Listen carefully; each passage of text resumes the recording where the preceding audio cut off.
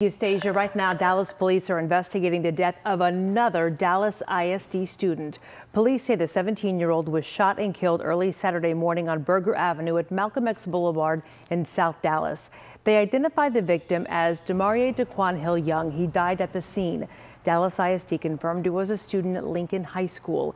He was the fourth Dallas ISD student shot in a week and a half. 2 of them were killed and 2 others are recovering.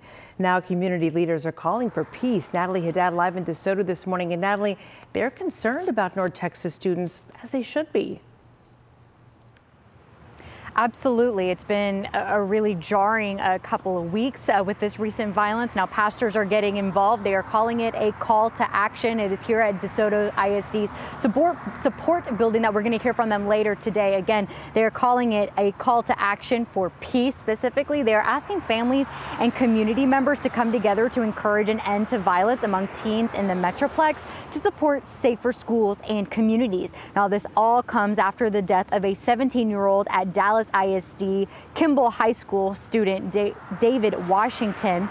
Leaders do also plan to address threats for further violence area districts have been receiving online through social media.